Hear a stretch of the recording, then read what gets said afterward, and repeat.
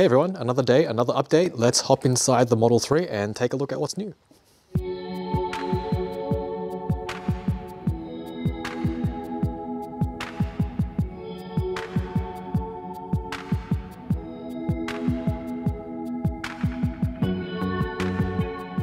Alright, so we are on version 2020.24.6.4. So it's quite a long one, but let's take a look at what the release notes say.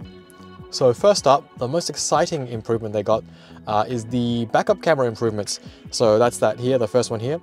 So now when you put it into reverse, or if you tap the camera icon down here, you have the option of bringing up the side repeaters, so the left one and the right one. I have driven with this for a little while now, and I've noticed that they're not particularly useful when you're driving because the image is kind of small in the lower left and right corner, and when you're driving you're mostly looking through the front windscreen, so you're not really looking down at the screen. And I found that the body of the car is quite reflective, so even though the cameras are there, it's hard to actually see if there's an object that is getting close to the car because the car, the body of the car is so reflective. The next improvement we have is the Dashcam viewer improvements.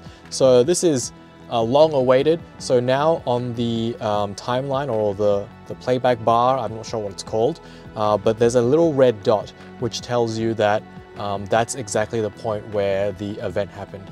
So that's the metadata that it saves onto the disk, and then from there it will actually display the red dot on the screen, which is pretty cool. Now there's tune-in improvements, which I don't really use, and then there's walk-away door lock improvements. So now you can actually tell it to not lock your car if you are at your home location, which is pretty good.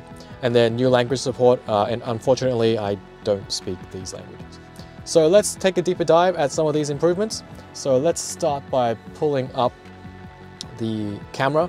So this is what it looks like. By default, it just shows you this, so just the backup one, but down the bottom here, you'll see that there is a little arrow that was bouncing up and down. So either you tap the arrow, or you can just kind of swipe up, and it will actually show you the side repeaters like this as well.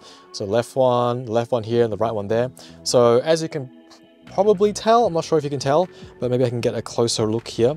So as you can probably tell,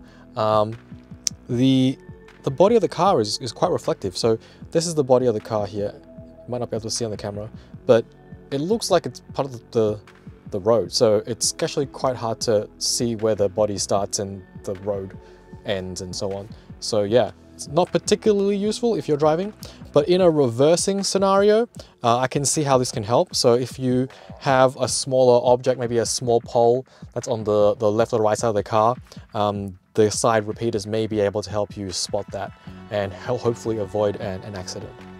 Now, when viewing the repeater cameras at night, I noticed that when you turn the blinkers on, it kind of blinds the camera a little bit. So if I indicate right here, notice that the right repeater, the flashing actually semi-blinds the camera. But this is not a problem during the day. During the day, you can't see the flashing at all. Okay, so next we have the Dashcam improvements. So this is just a recent clip, not very helpful, but we should find some Sentry clips here. So I went to Eastwood recently.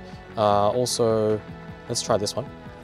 So there's some rain, but it's okay. So it shows a red dot where the event occurred, which is really nice. And it also starts the clip about, I don't know, 30 seconds to a minute before the red dot. So let's try skip a little bit closer and see if we can see what's going on here. So I think that's as close as I can get. Oh, that's pretty good. I got pretty close.